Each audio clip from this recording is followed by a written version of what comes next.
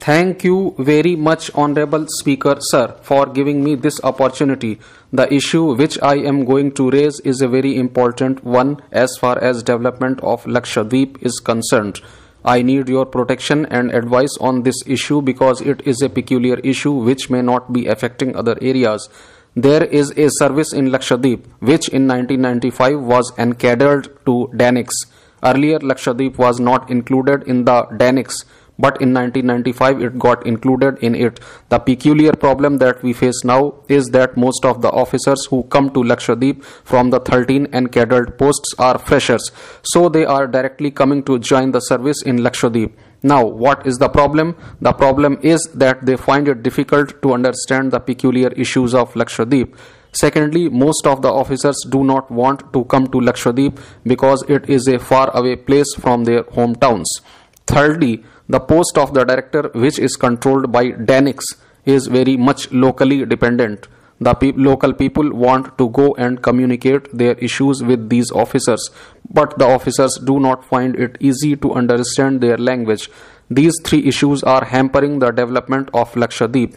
When you count Lakshadweep over a 12-month period, obviously 4 months go waste because of monsoon. So basically we have 6 to 8 months, and in these 6 to 8 months also it becomes very difficult for these officers to understand the issues. To pin this particular issue, I raised it on several occasions in the parliamentary committees and in the recent committee meeting, of which I am also a member. A proposal was also sent from the Lakshadweep administration to extend the services of DANIX to the local people. The Honorable Minister of State for Home Affairs is also sitting in the House, and I am happy to see him. The administration has suggested to extend the services of DANIX to the local people. The problem presently being faced is that the growth of local officers who are educated and well qualified is becoming stagnant at the level of superintendent or accountant. They do not have any possibility of growing further, whereas officers in Delhi Administrative Subordinate Services cadre have a high pay, and these local officers cannot reach up to that level because there is big pay disparity also.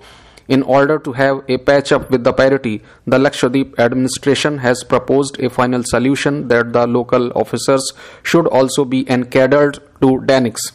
My strong opinion is that the son of the soil should also get proper opportunity. I wish that my people should also dream of joining the prestigious Indian Administrative Service so that Lakshadweep can be served in a better way. This is a peculiar scenario, and the Lakshadweep administration has submitted a detailed proposal to the MHA. The MHA is taking it up in a slow manner by sending unnecessary and unwanted questions to the Lakshadweep administration, which is not expected from the MHA. The Honorable Minister may kindly look into the proposal of Lakshadweep administration in a serious way. This issue should be taken up seriously so that Lakshadweep can be developed in a big way. Honorable Speaker, Sir, Bharat Petroleum Corporation Limited is one of the Maharatna companies of our country. It gives employment to lakhs of people in the country. The BPCL has 4 major refineries. The most important one is situated in Cochin. The second one is in Mumbai. The third one is in Madhya Pradesh. And the fourth one is in Assam. Sir, it has assets of rupees 8.5 lakh crore.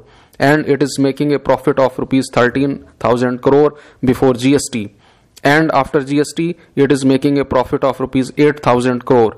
Sir, this refinery is not just producing petroleum products but also byproducts which are used as raw material for many other companies across the country. Bitumen is one major example which provides raw material for the entire state of Kerala.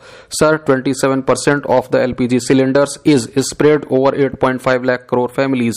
There are many central government schemes which provide subsidies to the common man through LPG cylinders.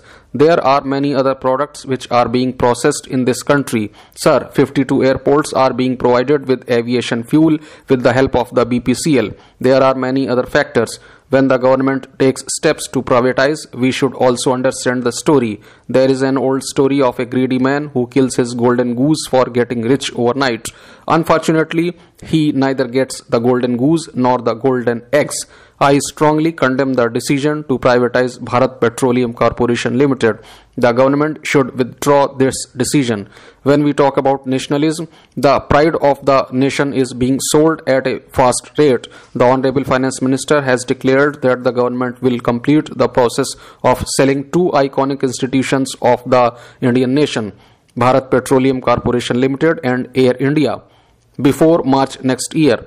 The reason for selling Air India is that it runs in losses, and the reason for selling BPCL is that it runs in profits. The paradox apart, I must point out one fact, that the government is selling the family silver when it puts the BPCL on the block. I understand the compulsion of the government to meet the disinvestment target, failing which the fiscal deficit target will go for a toss. But the government owes an explanation why it chooses to sell a Maharatna company lock, stock and barrel. The company is one of the largest profit-making companies, even by the standards of the private sector companies. Last year, it made a turnover of rupees 3.37 lakh crore and a profit of rupees 7,132 crore. That profit, unlike the profit of huge private companies and multinationals, does not go to the private individuals' hands or go overseas in full measure. The government of India is the direct beneficiary of the profits that BPCL makes. Honorable Speaker, Sir, last year alone, BPCL contributed rupees 2,196 crore to the government as dividend. It paid rupees 30,000 crore to the government in the last 10 years. In today's newspaper, the Honorable Finance Minister said that the profitability has gone down, but that is not correct. For the last 4 years, the contribution as dividend to the central government is rupees 8,483 crore. Sir, why the government is killing the goose that lays the golden eggs?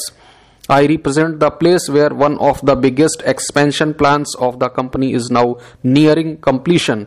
The BPCL has invested rupees 23,000 crore to make a major foray into petrochemicals. The company, in partnership with the government of Kerala, is setting up a petrochemical park which is going to attract investments in thousands of crores of rupees. Now, after investing huge amounts and making an entry into a very profitable business, you want to sell it for a song. This is unacceptable and the government must drop its plan to sell BPCL. The Chit Funds Act 1982 was enacted to provide for the regulation of chit funds, which have conventionally satisfied the financial needs of the low-income households. Chit funds provide an important source of finance and at the same time an avenue to save for small businesses and low-income households in India. In a chit fund, a group of individuals come together for a predetermined duration and contribute a certain sum of money by way of periodical installments at regular intervals. By combining credits and savings in a single scheme, people who are in need of funds and those who want to save are able to meet their requirements simultaneously. But there were many concerns raised by the stakeholders, and to address those concerns, the government formed a key advisory group on chit funds to review the existing legal, regulatory and institutional framework for chit funds and its efficacy and to suggest legal and regulatory initiatives required for orderly growth of the sector. The legislative recommendations of the KAG included amendments to the Chit Funds Act 1982 with an objective of reducing the regulatory or compliance burden of the chit funds industry on the one hand and to protect the interest of the subscribers of chit funds on the other hand. The Parliamentary Standing Committee on Finance during the 16th Lok Sabha in its 21st report had addressed all the issues and had also recommended finalization of the legislative and administrative proposals for strengthening and streamlining of the registered chit fund sector. Further, the said committee in its 35th report, which is the action taken report, has again recommended the need to quickly firm up the legislative and administrative proposals for the chit fund sector. Today I am bringing this bill for the consideration of the House, but there are some key points on the amendments to the chit funds which have been proposed. If you allow me, I will just take a couple of minutes to throw some light on them, or if you want the members to discuss them, I am open to it.